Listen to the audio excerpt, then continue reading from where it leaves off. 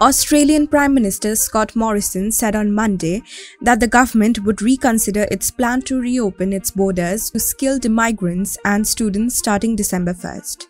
Officials issued a 14-day quarantine for individuals returning from 9 African nations after 2 landed in Sydney on Sunday.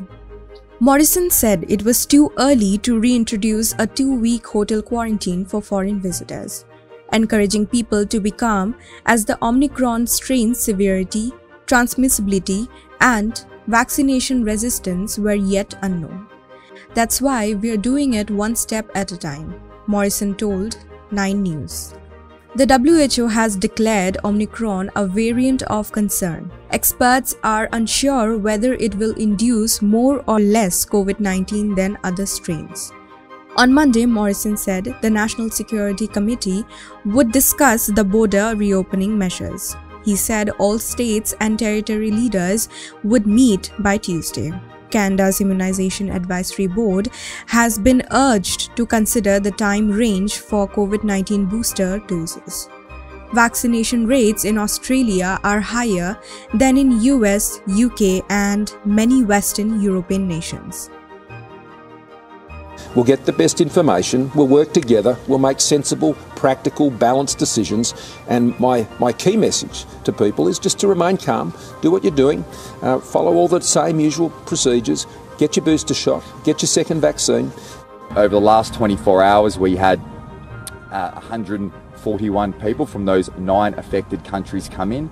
There are 2, possibly 3 positive cases. Those 141 travellers on 5 flights over the last 24 hours are in our health quarantine facility. But ultimately, as I said yesterday, we don't just need to learn to live alongside COVID, we need to learn to live alongside the variants as well.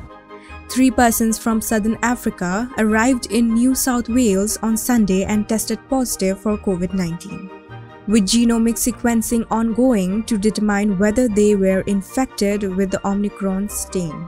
The new variety arose after Sydney and Melbourne, Australia's main cities, opened their borders to vaccinated foreigners on November 1st, after closing them for almost 18 months.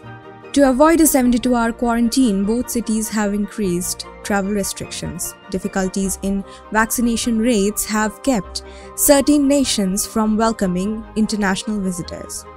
A total of 209,000 coronavirus illnesses and 1,997 fatalities have been reported in Australia.